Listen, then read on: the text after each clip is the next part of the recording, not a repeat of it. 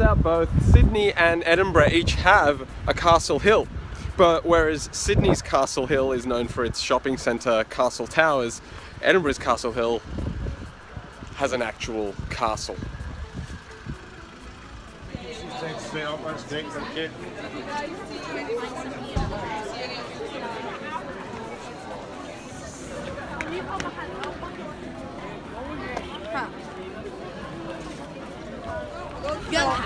And right there is St Margaret's Chapel, the oldest part of Edinburgh Castle. It's over 800 years old. And right next to the newest part, the War Memorial, was built about 100 years ago to commemorate the First World War. So Edinburgh Castle is actually built on the top of a former volcano. It has some of the best views of Edinburgh. I'm going to try and show you some of them from as many different angles as I can.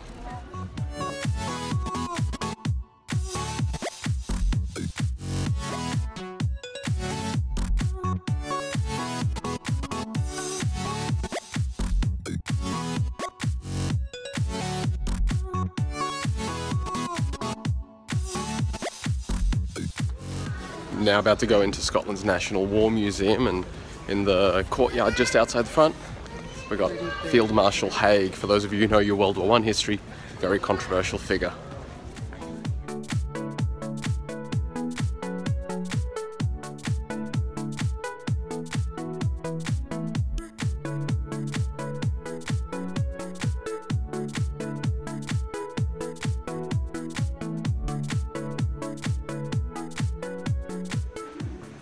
In the 19th century, Queen Victoria took an interest in all things Scottish, including the kilt.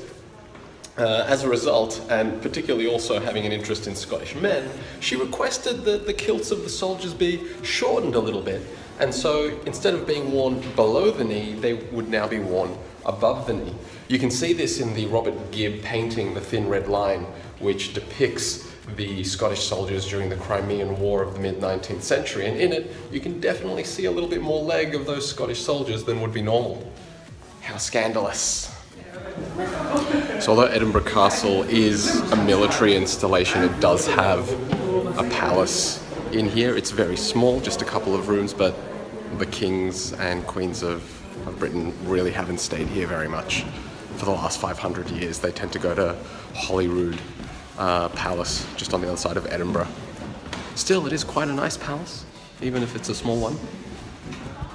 Finishing up here at the peak of Edinburgh Castle to check out the Scottish crown jewels right in here, including the Stone of Destiny, which was only returned to Edinburgh Castle in 1996.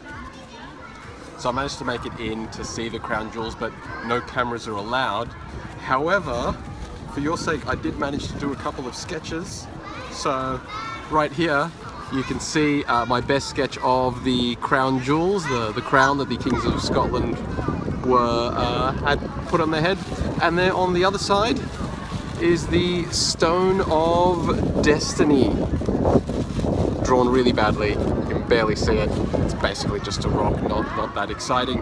I'm gonna head out of here now and hopefully show you how steep and high up this really is by walking out of here.